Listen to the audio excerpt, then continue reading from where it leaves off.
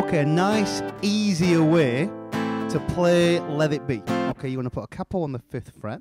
You want to be playing a G, a D, an E minor, and a C. Again, I've simplified this. This is more of a sort of beginner's way to look at it. Now you're going to go half bars, which is 2 down strikes on each. Times of trouble, Mother Mary comes to me, speaking words of wisdom, let it be.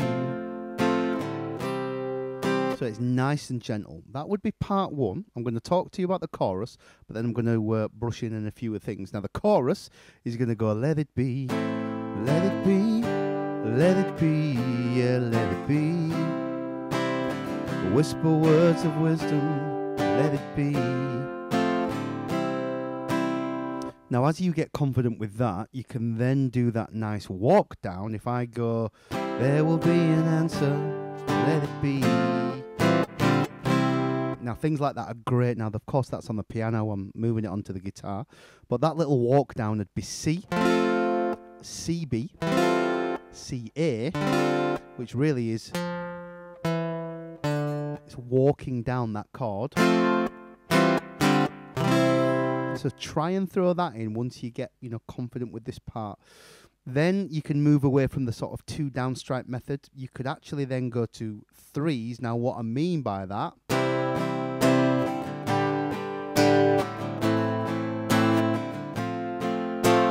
just sounds a little more inviting then, but work it in stages. Again, I have put this down as like a beginner's guitar lesson. If you're watching this and you're okay with this, then jazz it up yourself. And of course, I'm looking at an easier capo version. If you're all right with that, please subscribe to my channel. So that's your Mother Mary comes to me, speaking words of wisdom, let it be.